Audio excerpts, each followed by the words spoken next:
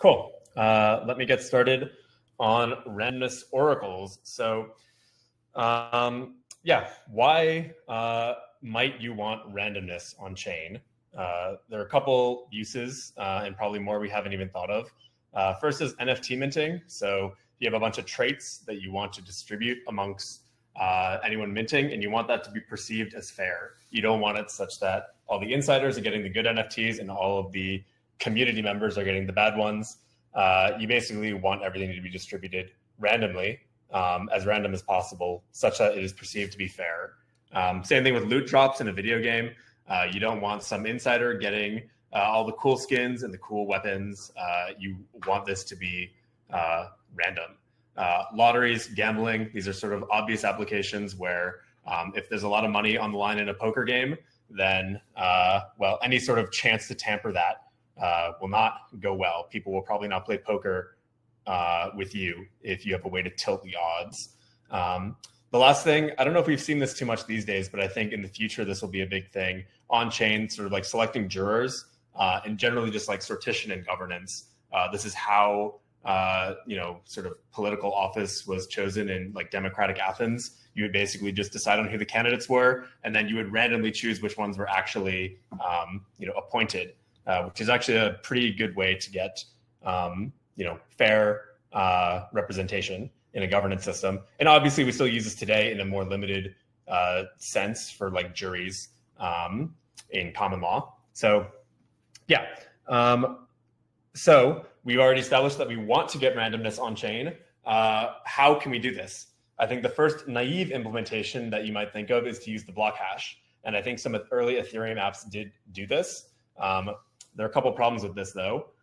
One, you can only get a past block hash. You can't get the current block hash of the current block because when your transaction is executing, well,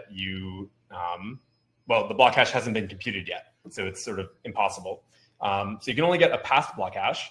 And, you know, the issue with this is that it's sort of known. Everybody already knows what it is. And so you can just compute what it is. And then if you have a way to insert your transaction in such a way to get whatever, basically you can manipulate the outcomes if you know what inputs are going to produce what outputs, because it's not random anymore. Everybody knows a predetermined value. You might want to paper over this solution by saying, well, we'll put in a request for randomness today, and then we'll wait 5 blocks, and then we'll use that block hash. The issue with this is that now you're basically allowing the block builder, or now the sequencer on an L2 or an L3, they basically have privileged access to determine what the block hash is. So if you're using like the last bit of the block hash to determine what, you know, whether a coin comes up heads or tails, well, basically you just rearrange the transactions until the bit you want is heads or tails, and then that's the block, you commit that, and then you can now manipulate the outcome. So this might have been done back in the day. Basically, no one uses the block hash anymore for randomness. It is not a good idea. The next thing you might want to do is use the signature of a private key. So provided that the message that you are, that someone is signing is unique, and provided that no one else knows that private key, then this is actually quite a good way to get randomness. Basically, the first assumption that the input is unique is actually quite easy to get. You basically say like, you're going to make the request to this contract, which is a unique ID, on this chain, another unique ID, and then you're going to have some sort of unique counter for request IDs. So you can get it actually pretty good. It'll be pretty easy to get like a unique message for this private key to sign. The issue is that if you have a single private key, you've now basically put all your trust in one person to basically not share that private key around to a bunch of different people. And also that they're no longer allowed to participate in the loot drop in the NFT minting because they're the source of randomness. They're the one that can basically manipulate this whole process, right? If I'm the holder of the signer and I'm also minting NFTs, well, then I can know in advance that all the good traits will be, you know, on ID number 5 or whatever. And then as long as I get ID number 5, then this is no longer that secure.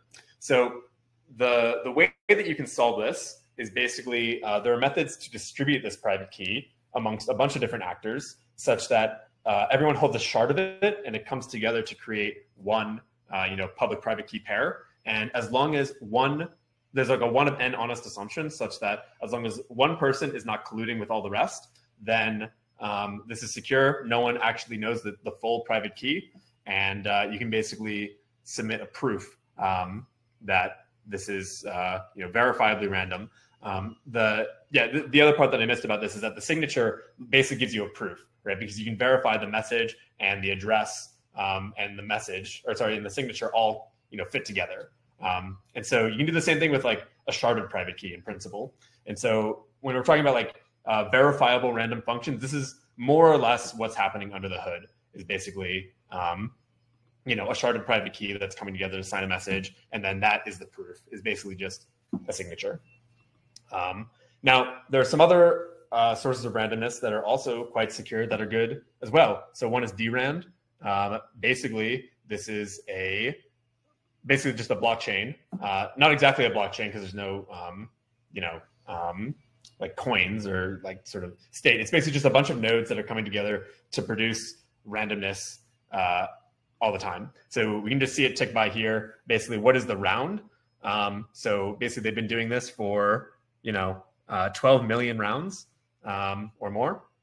And basically every second, every 2 seconds, 3 seconds, I forget exactly what the epoch count is. They're just going to keep producing hashes. And it also has this sort of like one of an honest assumption such that, as long as one member is not colluding with all the rest, then this is secure. No one will know what the output of this hash is at the next round ID.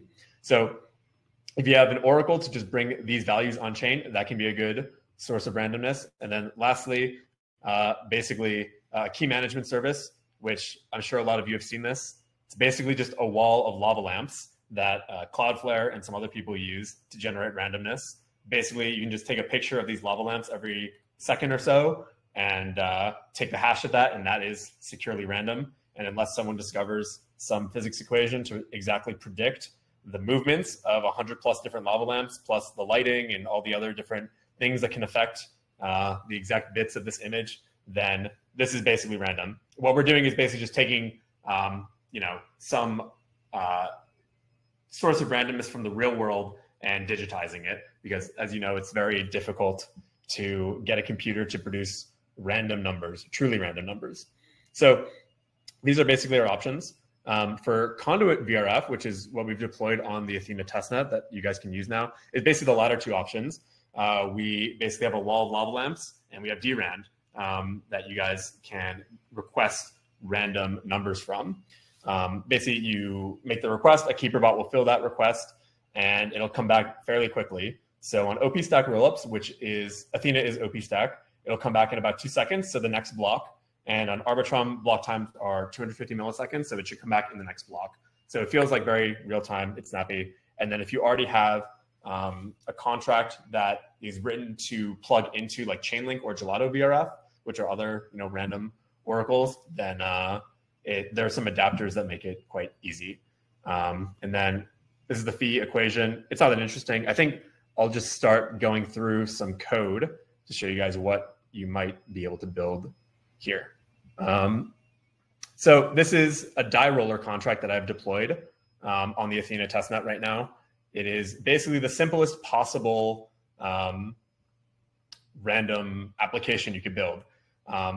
So I'm going to start at the top here. Basically, we inherit from this contract called Conduit VRF consumer base, which basically just makes it so that it sets up some guardrails so you don't make mistakes when interacting with the VRF oracle.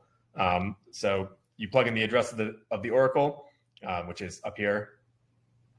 And then when we want to roll the die, you just call vrf.request. You send some money to pay for the request. If you want to calculate exactly how to do the fees, that's in the docs. It's this equation right here. And then we're going to pass in 3 parameters. This is calculate round. This is a convenience function, part of Conduit VRF consumer base. And it basically calculates based on the current timestamp, the next secure drand epoch. So by the time that this executes, that value will be unknown. And by the time that fulfill the callback, the fulfill randomness function is filled by the keeper, then it will be known and you'll get secure randomness. The next parameter is just like the gas. So basically when the randomness is delivered, you can perform like arbitrarily complex logic in the callback. And so basically what you're paying for over here in the message value is basically like how much gas, like how complex is that callback, is that transaction. And then lastly, you can just tag this with arbitrary bytes. So if you want to, who is rolling the die, at what time they do it, whatever other data you want to fill out, you can also pass in here. And then some magic happens that we'll get into in a bit, happens, and then it calls this function fulfill randomness with the actual random value, the ID of the randomness, which is what's returned up here when we roll the die. And then these bytes, which in this case we just throw away, but you could use to get like a richer, just more data attached to this request that you might not know otherwise.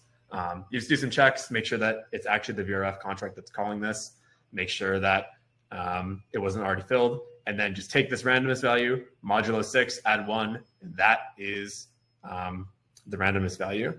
I'll just do a quick demo just to show what this is like.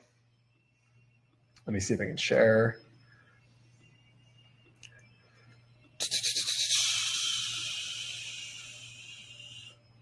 Let's do this terminal. Cool. So basically, I just have a cast transaction to do this already. So this is the die roller contract. We're going to call roll die with this Unit 56. Here's the Athena RPC URL, the private key, and then just some value here to pay for the request. And when we send that, we'll wait for it to come through.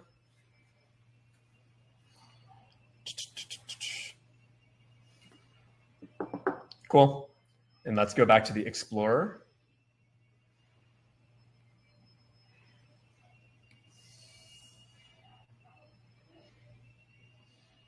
Oh. I'm not sure if we're seeing the right thing. We can see a terminal, but possibly not the correct one. Oh, you guys can't see this. Oh, shoot. All right. Well, okay. Let me fix that.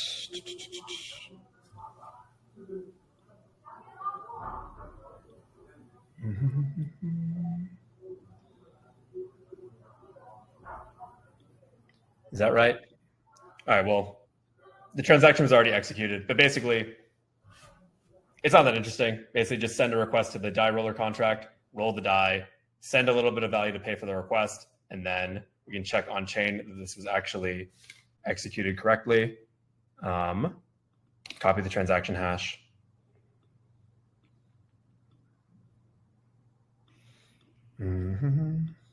Cool. Let's go to the testnet here. Cool. So if we go to the logs, basically what request ID did we get? Request ID 4. And so if we go to the die roller contract and we ask for what die roll was number 4, we got a 6. So that's about the simplest application that you can build with VRF. And then just going to take some time to go through actually some of the callback logic here, what is actually going on. So, over here, we basically made a request. We just called vrf.request over here. And then in the actual coordinator contract, we are just doing some checks. If you oversend, then we'll refund you, like if you overpaid. I'm making some logs, basically information so that the keeper can keep up with this stuff. And then the keeper bot will basically call back in using this Oracle callback function. And the callback that's stored, they're just going to call it with the exact gas that you paid for. And then with this exact, fulfill randomness, what value, what ID, and what extra data did you want? And yeah, that's about it. That is how VRF works here. I think now is a good time to take questions. I'm going to start in the questions tab, which there are none. it looks like. Yeah, I think these are all left over from the first part of the workshop. Does anyone have any questions for Drew now? What about block.prev_random? I'm not even aware of this.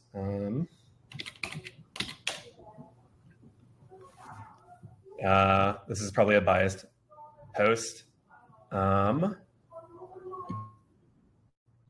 Okay, I can't answer that question, but yeah, there's some results on Google that say it's bad. In general, it's really hard for blockchains to be random, just because like all the inputs for like what creates a block are like known. Yeah, I mean, so it really depends on like the crucialness, like how secure do you need your application to be? Like sometimes if you just need something quick and dirty and you're really not securing any value, then like why not just use the block hash? But like anytime like something of value comes into question, so like you're minting NFTs or you want to whatever, loot boxes, governance, like you want something more secure. Like I think, yeah, when it's not crucial, like you could totally use block hash pre-rando. Yeah. So we shared this guide in the email before the session, and it's also in the resources in the Hacker Pack. Drew, could you sort of talk through it is pretty self-explanatory, but just like if you show the guide and sort of talk through it. Yeah, these are the docs. Eventually these will be published on like docs.conduit, but for now this is fine. So basically, this is where the like the VRF is deployed, the adapter factory. So this is like if you have a contract that's already written for Chainlink, you can use this to basically conveniently migrate without changing any of your code. And there's some docs down here for how to do that exactly. Basically, introduction of like what our sources of randomness are, integrating VRF. Yeah, basically a guide on how to write this. It kind of walks you through the die roller contract that I just did. More information on pricing. So this will be more crucial when you actually get to like writing maybe like a front end, because you want to actually like get an accurate gas estimation. You don't want your users to be like, please send us like 1 ETH for this request. And like, it will get refunded back to them, but like, it's sort of scary, to just have too much money involved in the transaction. And then also choosing a source of randomness, right? Because you can go for either drand or for KMS randomness, the lava lamps. If you just set like the round ID to 0, then we also have a convenience function here where you just call request and you don't fill out the round ID. Under the hood, it's just setting the round ID to 0 though. How to migrate from Chainlink VRF. So that involves this contract up here, which will make it convenient. And then migrating from Gelato, this is another set of contracts. Yes, and then I think I need to publish these contracts here. Let me think. I can put these in the chat. Or actually, I'm going to add these to the docs now. And then all these contracts that we're using, so like Conduit, VRF, consumer base, the adapter factory, the source code for the coordinator, everyone can take a look at. Cool. Thank you very much. So you can ask questions about all of this stuff in the Discord technical questions tab and tag Conduit team, and Drew will be able to answer for you. Okay, thanks for joining us and have a good rest of your day. Ciao.